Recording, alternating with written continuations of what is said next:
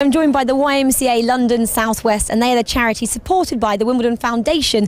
Ladies, thanks for joining me. Rebecca, firstly, just chat through maybe what the YMCA does.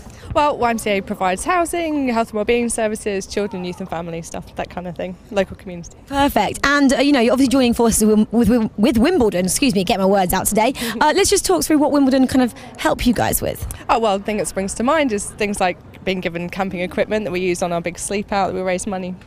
Yeah, absolutely. That's definitely something that could be used obviously by your charity. And Nikki, just bringing you in as well, have you got anything specifically that the Wimbledon Foundation have helped the YMCA with? With funding for the winter night shelter. So every year, so we've been running for 5 years now. For the last few years, the foundation has financially supported the night shelter, which has been brilliant, absolutely fantastic. And just talk us through what the night shelter aims to do. We take approximately 35 people, homeless people, off the streets over the coldest winter months, and bring them in to a series of churches, the synagogue, mosque, churches all working together to open their doors to take in homeless people. And on a personal level, with maybe some of the people that it helps, have you got a story? Have you got a nice story to share with us? Yes, we have. Well, there are many. We have many. We work individually with each guest that comes into the shelter just to move them on from the night shelter to really ensure they don't go back onto the streets.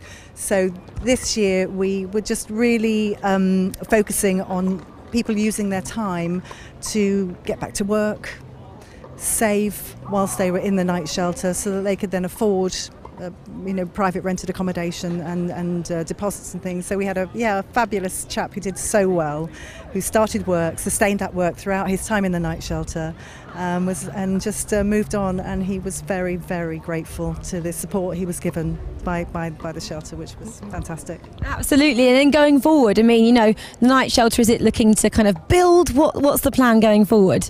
Well, we're very lucky because, again, we know that the foundation are funding us for the next 2 years, which takes so much of the worry away for us, which is fantastic.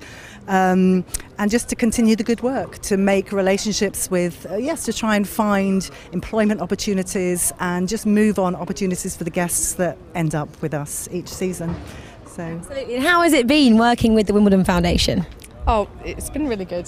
They're so lovely people, and even this year they organised an event for all our volunteers. So invited, it was ridiculous, like 200 volunteers for afternoon tea, and it was really nice to be able to say thank you to them. It's a very special afternoon, and coinciding with our fifth anniversary of the night shelter. So it was fantastic. It's very special. So grateful. And for you guys as well, it looks like a very special day. You're here at Wimbledon. Just talk us through what you're expecting from today. Oh, we get to see Venus very soon. Which is amazing.